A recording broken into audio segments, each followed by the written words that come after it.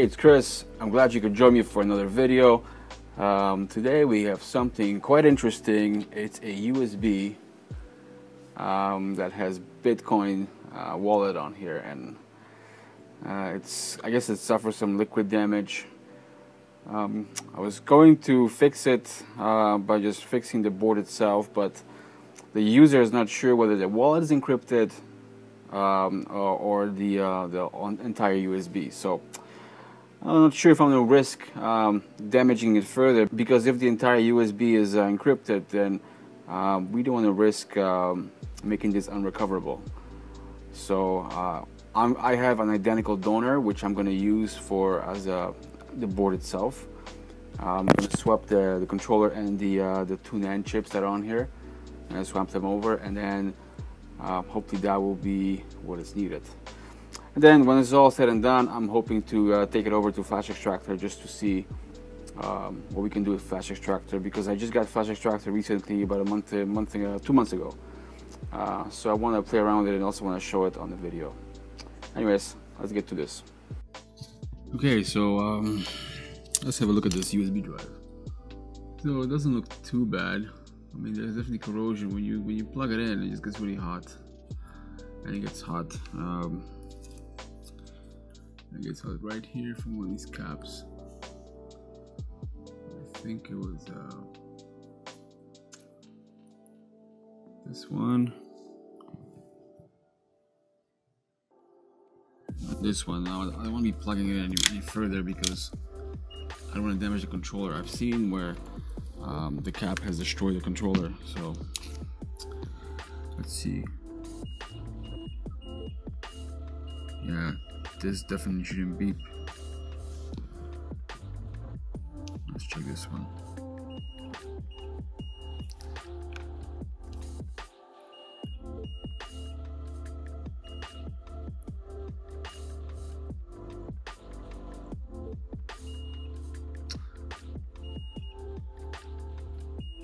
Yeah, so I think the best thing is for this particular case would be to go ahead and swap the controller and the NANDs, both of the TSOP NANDs, into a donor. I think this should be an identical drive. The tricky part is getting it open, so let's find the right screwdrivers here. And there's a way to do this.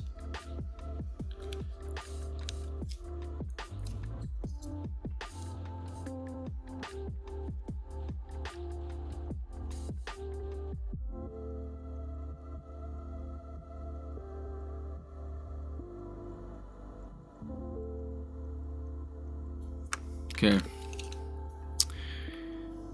and we got it out.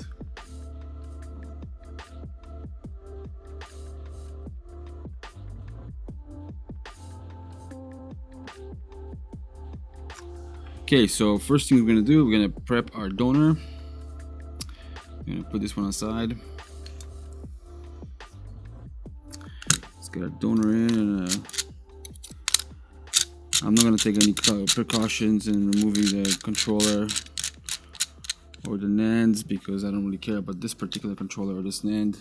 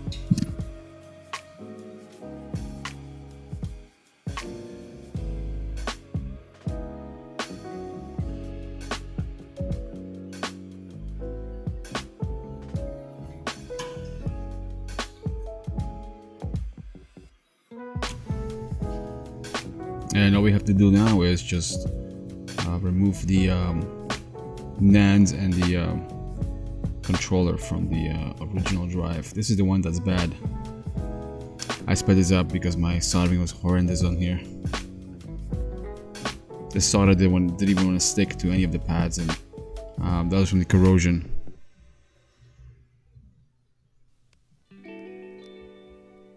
This is the best way to remove TSOP because you want to avoid the heat.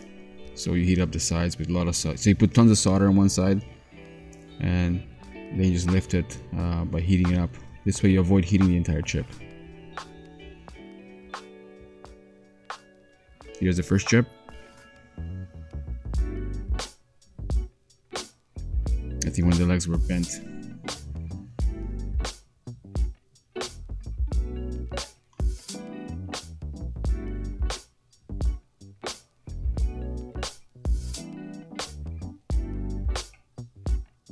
And that's the second chip here. Again, solder doesn't want to stick to anything, even with tons of flux. It was just way too corroded.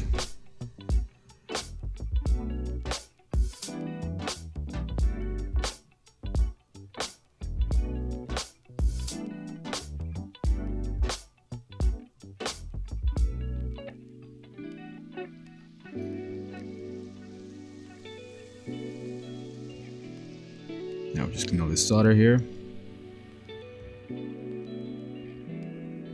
Fix any bent pins. Clean it up nicely.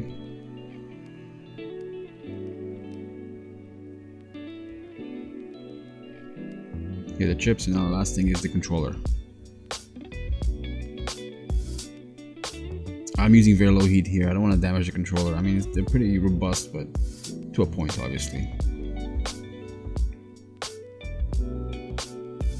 And this is our donor board. So to clean the controller up first, and then we can get to swapping.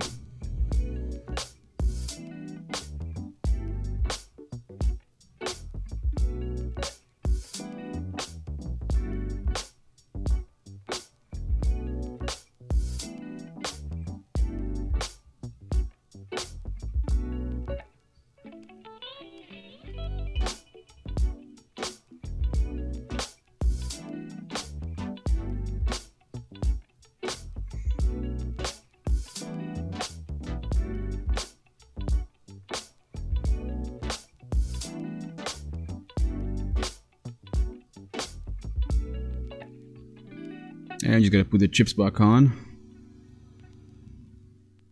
We're almost done here. A little cleanup. As the other side. Thin the pads.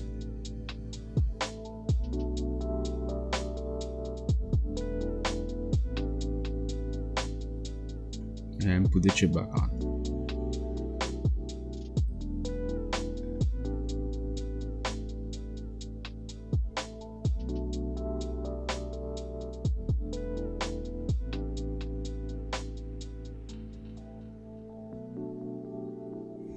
Now that I look back, I should have cleaned the legs a little bit better because the solder didn't want to stick to them. Anyways, it's on.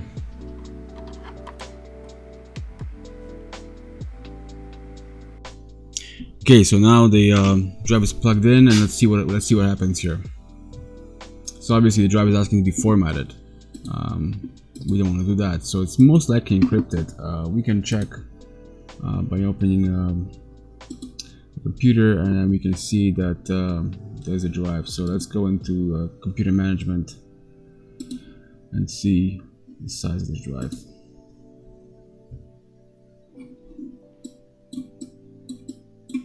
So yeah, it's 32 gigs, so the size is correct. So it's most likely encrypted. There's a few ways to check if the drive is encrypted. There's obviously we're gonna use Magnet Axiom. That will tell me whether the drive is encrypted or not, so we can do it that way. Magnet also has a free tool on their website that you can apply for, and they'll send you a link to it. That lets you, it's a command line and lets you check volumes for encryption, so that's another option. But let's just see what Axiom tells me here. So we're gonna make some BS case. So computer, Windows, load evidence, and the drive. So let's refresh here and let's see if it shows up. And there's the disk. So we clear this, go next. Yeah, so it tells me it's TrueCrypt or VeraCrypt. I'm gonna contact the client to give me the password and see if we can decrypt it. I mean, the drive is working, so all we need to do is put in the password and we can decrypt it. He's probably got VeraCrypt installed on his computer, so we can decrypt it. I don't use VeraCrypt, so I don't know exactly how to decrypt it. I mean, I'm pretty sure it's straightforward, just running the software. But yeah, anyways, thanks for watching. Stay tuned for more videos. I am traveling to Vancouver beginning of November. I have a case I'm testifying in, so I'm probably going to film this for YouTube.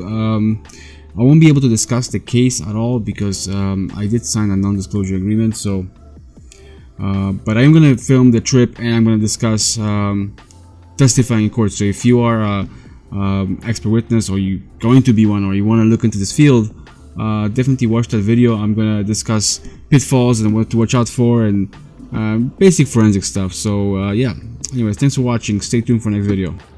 So an update on this case, the client ended up not giving me the password. They want to get the data themselves. The thing is, the USB is working, so they should have no issues getting into it. They did confirm it is VeraCrypt, so the drive is working. So anyways, stay tuned for the next video.